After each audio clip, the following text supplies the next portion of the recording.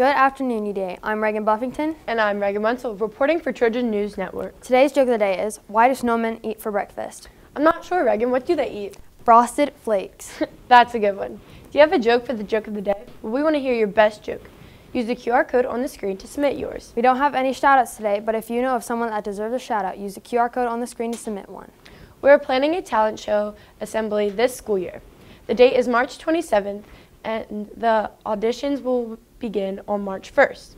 Our last talent show was in 2009, but we think we have enough entertaining students in our building to try it again. Check out the red flyers posted throughout the building and scan the QR code for more information. We welcome all forms of entertainment for the show. See Miss Nestor if you have any questions. Let's check in with Kevin Nguyen for coverage on the Jolly Volleyball held on the last day before break.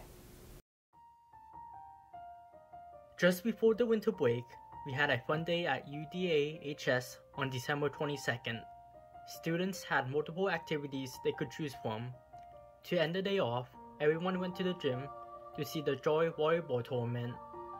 After everyone came in, the teams for the first game were called. For the tournament, there were 6 teams: Team YB, Team BT, Mission Unblockable, We Try, UDA Finest, and Red Shirts.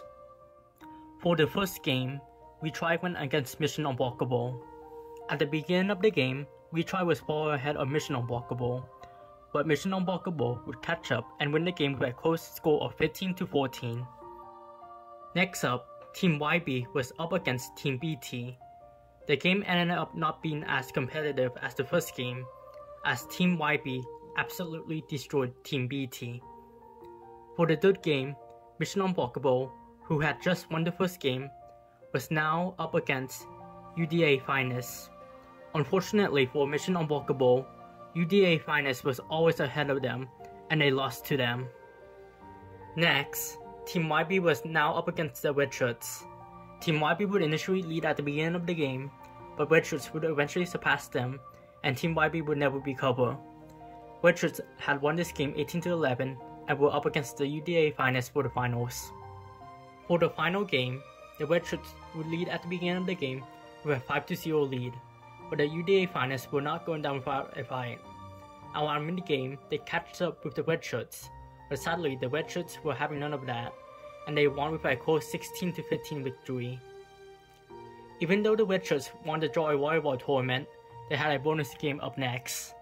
They were now up against the teachers. Additionally, the game was around double the time.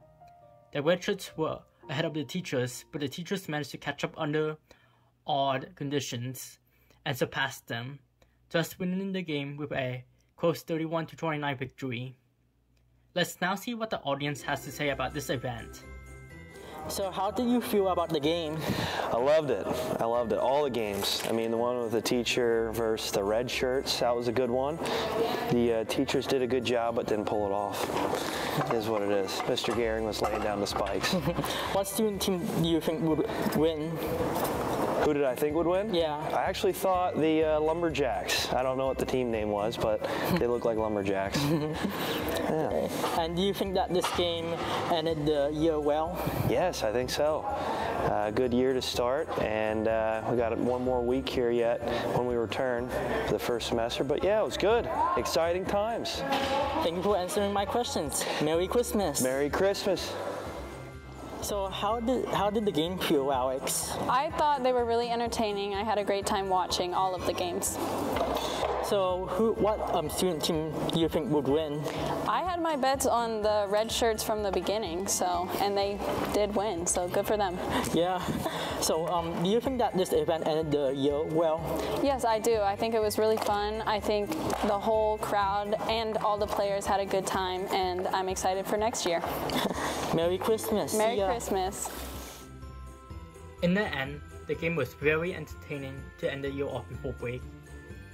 I would like to thank everyone that made this possible. I hope that we will have this again next school year before Christmas break. Now back to TNN. Thanks, Kevin. Looks like everyone had fun.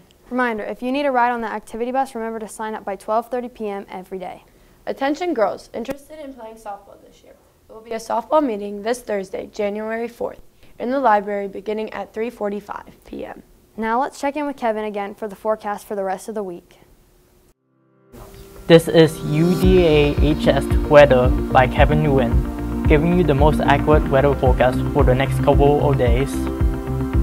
Welcome to our 3-day weather forecast. For Wednesday, it will be partly cloudy with a high of 42 degrees and a low of 30. For Thursday, it will be also partly cloudy with a high of 39 degrees and a low of 22. On Friday, it will be mostly sunny with a high of 36 degrees and a low of 26.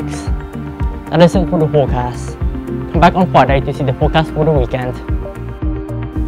Thanks for watching UDA-HS weather. Now back to you. Thanks, Kevin. Looks like it'll be a cold the rest of the week. I'm anxious to see the weekend's forecast. For lunch on Wednesday, the main line will be serving French toast sticks with 2 sausages. The alternate will be serving a juicy cheeseburger on a bun.